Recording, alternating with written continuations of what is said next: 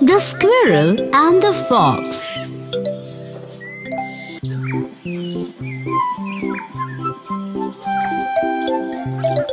Once there lived a cute little squirrel. Her name was Nimki. She lived with her mummy on a wise banyan tree.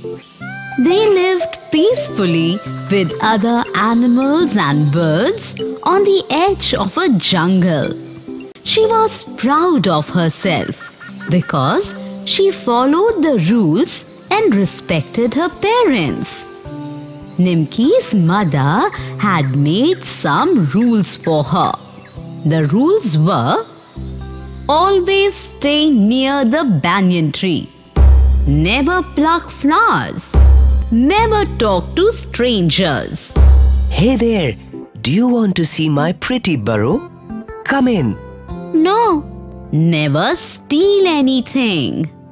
One winter day, when Nimki was alone, Fantoosh the fox came.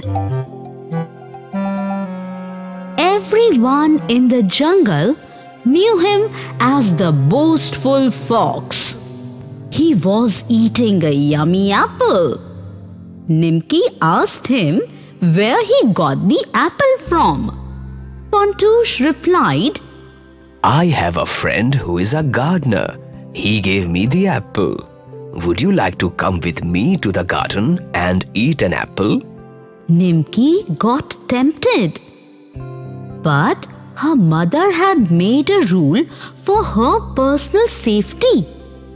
She was not supposed to leave the wise banyan tree. She was confused. She decided to break the rule and go with Fantoosh. After reaching the garden, Fantoosh said, Shh, be careful.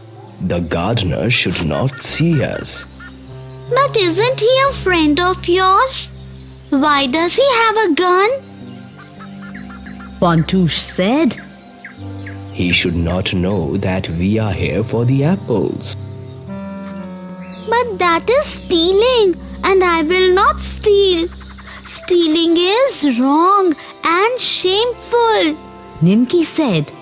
She was angry with Fantoosh and ran away to her home.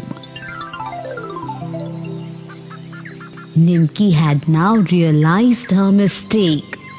She did not want to tell her mummy what had happened. She felt guilty. Then she remembered what her mummy had told her.